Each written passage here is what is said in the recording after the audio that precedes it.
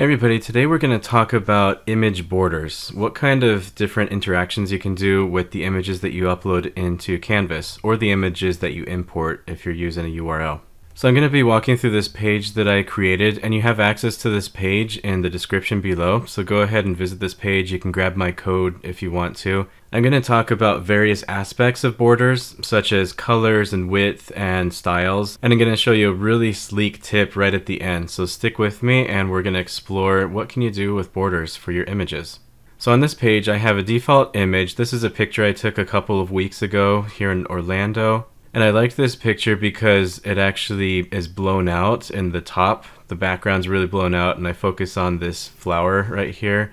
And that's going to help me really emphasize what portion of the picture is the border as we explore these options. So let's explore down here. First thing I do is I have a shorthand. And so you're going to go into the HTML editor, and this is the code for the picture that we see here. I have an image, and then we have the source. I uploaded this into Canvas, and so that's the file name of the image right there. And then I just put it as a width of 300 because the picture is much larger than that, and I wanted to whittle it down to 300. And none of that has anything to do with the border. That's just the picture itself and the size of the picture. And next, I put in some style right in the image tag, and I have border. And what you're going to want to do if you're going to create a shorthand border is first you specify the width of the border in pixels, and then the border style. In this case, it's a solid line. And then if there's a color, which is optional, then you would put the color. If you don't specify a color, it's just going to put it as something like dark gray, but you can choose any color that you want. And so this is a pretty straightforward border. This is 5 pixels. It's a solid red line. And I picked a red color that matched the red of the flower right in the middle there. Now where you'd put that style in is when you're editing the page, you're going to go to the HTML editor, and that's going to be in the lower right hand corner here. And so here you can see in the second picture, the one we were just looking at, I'm going to isolate that a little bit, and you can see my image. It's right here. This is actually all my image. I have my URL, which in this case I uploaded the image into Canvas, and so it's saying where on Canvas, where in my course it's located. It has the width and the height, and then you can see that I put the style right here. So you just go style equals quotation marks, and then you would put your border properties and then close out that quotation mark. And so these properties are what we're going to explore today. What are the types of widths and colors and types of border that you can add to your pictures? So that's a straight line, but let's look at different types of styles. And so here we're going to look at a dotted border. And so I didn't specify a color, and so it's just choosing that dark gray color. It's 10 pixels because I specified right here the border width. I put 10 pixels, and then I put a border style of dotted. And so that creates an interesting effect. A dotted border that is 10 pixels wide, and it's just the default color. And I kept the rest of these here in this section as the default color. And so this one I changed from dotted to dashed, and I'm going to keep all of these as 10 pixels, but the only thing I changed here is for the border style, I said dashed instead of dotted. And so you can see that dashed effect right there. This is a solid line, just like we explored with that red border up above, so it's a solid 10 pixel border. Down here is a double border, and so again I specify 10 pixels, and so it takes 10 pixels, and I actually looked at it and it's more like 11 pixels.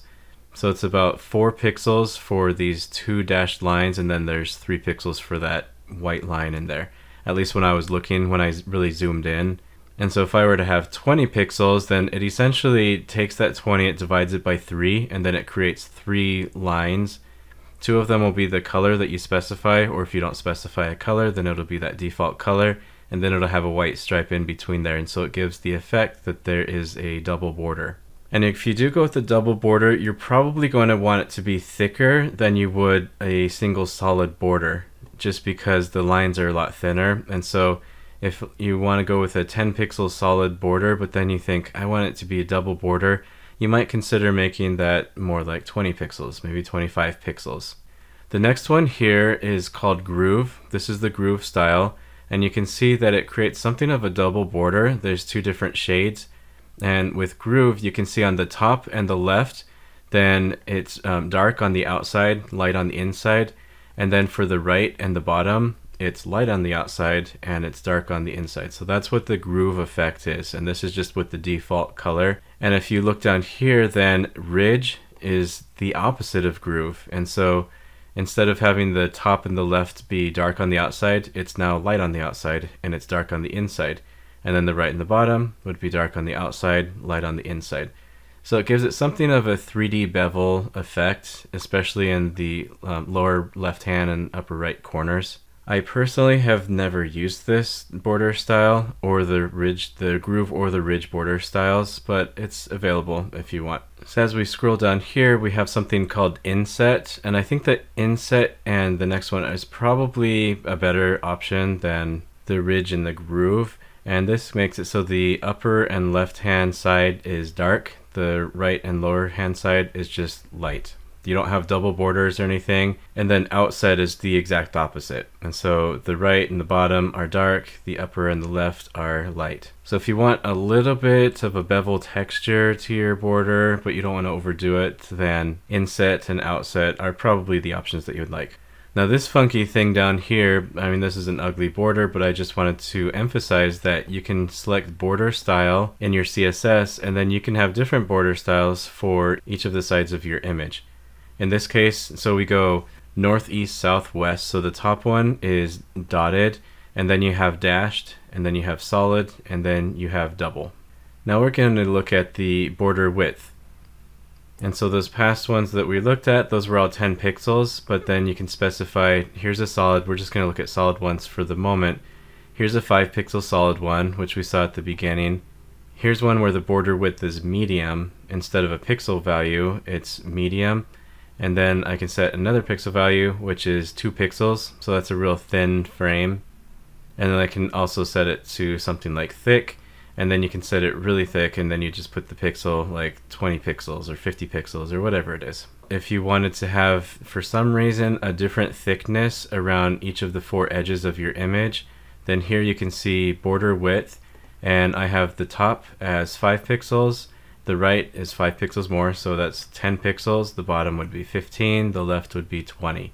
And so from northeast, southwest, it increases in an increment of 5 pixels. Now personally, I don't know when you would ever use that, but just know that this is an option. Now let's look at border colors. So we looked at width and styles. The colors is really simple. We're going to go back to the shorthand, and here I have border in shorthand, and so I didn't put border width 5 pixels, I didn't put border style solid and then border color as the color. Instead I just have this class border, and then I put it all together. And so I have the thickness 5 pixels, I have the style is solid, and then I have the color, and this is a blue color, and then here I have more of a rose color, and then finally I have a lavender color. Other than the color, these borders are all identical, they're all the same, but you can modify these. I can have this be a 15 pixel border that's dotted or dashed, and then I can choose the color if I want to. And so this is probably the easiest way to set up your borders. Now in terms of CSS on the web, if you specify a border, the only thing that's actually required is this border style. So you need to identify that it's a solid line, or identify that it's dashed or dotted or ridged or whatever. However, in Canvas, you also need to determine the width of the border. That's something that I've discovered. I've never read it anywhere, but I've just noticed that you can't put a border, a solid border, without having a width. And that width could be 1 pixel, 2 pixels, 5, 10, 50. As long as you have those 2 items, then it'll draw a border for you. And I would just suggest pick your own color. If you go to a website such as Coolers, if you Google Coolers, it's like colors with 2 O's up front. They have these generators that I've shown in other videos. If I hit spacebar, then I can get different color schemes. And if I have a color that I really like, I can look at different shades and tints for that color. Suppose I like this corn color, but I want to darken that up. And now I have an olive or this tomato. These are very food colors, aren't they? And here's a red barn, so we're looking at farm and food. And so then I would just select that color. You can copy that, and I can even modify it a little bit. If I like that color, but I just need to tint it a little bit, or maybe change the hue slightly, then I would copy that value that they have, and that's what I would put into Canvas. So a moment ago I talked about how you can have different borders for the top and the bottom, and the left and the right, for example. And let's look a little bit more at what that would look like. Here's a picture where the top and the bottom are dotted, the left and the right are solid. So let's see how I created this border for this picture. I have my image right here, And then I have the style, the border color. It doesn't matter what order. Usually I would put the border color last. I don't know why I did it this way, but this is that lavender color. And so I'm saying this is the color that I want. The width is 5 pixels. Normally you'd probably want to put the width first and the color last. And then I have the border style. And so I have dotted, solid, dotted, and solid. And so it goes from top, right, bottom, left, dotted, solid, bottom is dotted again, and then solid. Another way that I could write that, instead of going dotted, solid, is you can abbreviate that and just put dotted solid. And what that does is, if there's 2 values for the border style, it's going to take that first value and it's going to apply it to the top and the bottom, and it's going to take that second value and it's going to apply it to the right and to the left. So that's essentially the same code that I put over here, but it's just a quicker way that you can do that. And finally down here I can put, here's the border style, and I have dotted up top, and then I have solid, then I have double, and then I have dashed. So again, this is a pretty ugly application, but the concept is that you don't have to have the same border, a uniform border around your image. You have some flexibility and some creativity. Now let's look at something really awesome, and that's rounded corners. And so I'm going to give a shout out to my son. He is learning photography. He's 10 years old. And he just discovered an old Canon PowerShot click and point camera in my drawer, and he asked if he could use that. And so I took him over to Disney Springs and we shot some photos. I've been teaching him about the rule of thirds and composition, and this is one of the pictures that he took. We did a little post-production in Lightroom, but this is a picture that he really liked, and I think it's a fantastic picture. So I wanted to showcase that. I uploaded this into this Canvas course, and now we're going to try rounding out the corners. So I'm going to take that same shot, and you can notice the corners are a little bit rounded. And how I did that is I have the image, and then I have the style, and then I have a border radius of 5 pixels. And that 5 pixels is going to look different if the image is really large compared to if the image is really small. I would say this is a medium image. This is a 600 pixel wide image. And so it's kind of medium to on the larger end for a Canvas course. I think 600 is kind of large. Maybe it's not the full screen width, but you can see that 5 pixel rounded border. It does have something of an effect. If I scroll down here, then I double that to 10 pixels, and then you can see that's really noticeable. And we're going to keep going, and we're going to do a 20 pixel border. Yeah, that's definitely noticeable to the point where it seems a little bit major. And then here is what 50 pixels, a 50 pixel border radius looks like on a 600 pixel wide by 450 pixel tall image. And it's quite distinct. And the only thing I did to get that effect is I put style, border dash radius, and then the value of your border right there, the value of the roundedness of the corner. And this is the difference between 50 pixels, and then if I scroll back up top, then you can see what 5 pixels looks like. And you can see a few examples in between. But there's one more thing that I can show you, and that's that you don't have to have a uniform border radius. Here's one where you notice the border radius on the top left corner is different than the bottom right corner, as well as the top right and the bottom left. And so what I did here is I have a border radius of 20 pixels, and that 20 pixel would be the top left corner right there, and then 100 pixels, in this case 100 pixels is the top right and the bottom left, and then 50 pixels as well. If I wanted that bottom left to be something even more different, like 200 pixels, then I would put 20, 100, 50, and then I would put 200 after that, because it would go top left, right, bottom left. And if I wanted the top left and the bottom right to be the same, maybe I wanted those to both be 20, then I could replace this 50 with a 20, or I could just put 20 pixels, 100 pixels. And if I did 20 pixels, 100 pixels, that means the top left and the bottom right would be 20, the top right and the bottom left would be 100.